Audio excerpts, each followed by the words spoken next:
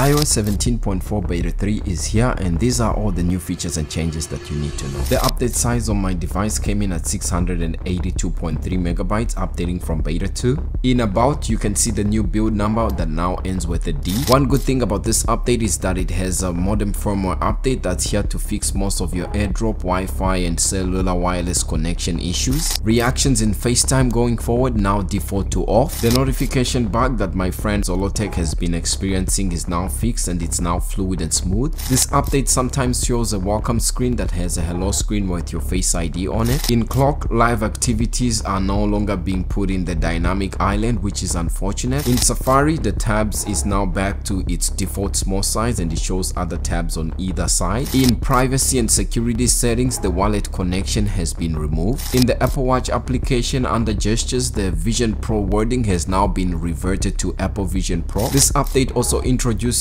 different app icons in the code for the Apple TV alongside other health related icons. If you have an Apple Watch on Valentine's Day, there's different challenges that you can compete in and attain different prizes and icons right here. Podcast has a new pop-up screen right here that tells you what's new according to transcripts and others. When you Shazam a song, now you'll be able to see different wallpapers as well. This update is expected to be released at the end of this month or early March, so definitely do follow along so that you don't miss out.